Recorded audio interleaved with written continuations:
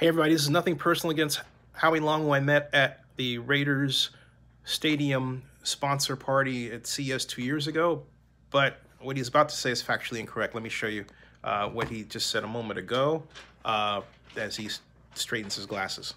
For decades, the West Coast offense was the thing, or variations of it, across the league. I think this zone run offense, which was first devised by Mike Shanahan up in Denver, and he took it to Washington, and actually, that's wrong.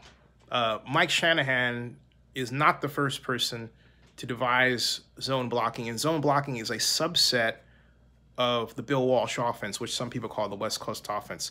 You want proof, all you have to do, and this has been there for years, is just go to Google right now and Google, type zone blocking West Coast offense. You'll find Football 101, what is a West Coast offense, and it refers that to zone blocking in its more prominent use. The person who really popularized zone blocking use often in the offense was the man who's on the NFL Network now, and that's Steve Mariucci. Then it goes here, breaking down the West Coast offense. Walsh worked tirelessly to develop what they call the West Coast offense. I call it the Bill Walsh offense, along with a zone blocking scheme implemented by legendary offensive line coach Bob McKittrick, okay? Identifying every NFL team's base offense, all right? Base offense, West Coast. No huddle hybrid with a zone blocking scheme. The problem is that, look, I know Howie doesn't know this on his own.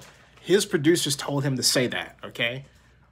That's not Howie's strength. But the producers of Fox Sports NFL Sunday need to really make sure they know football so they don't put him out there to make statements that anyone who knows the game and the history of it knows are factually incorrect. Blocking in an offense is a subset of the offense itself. It is not the offense.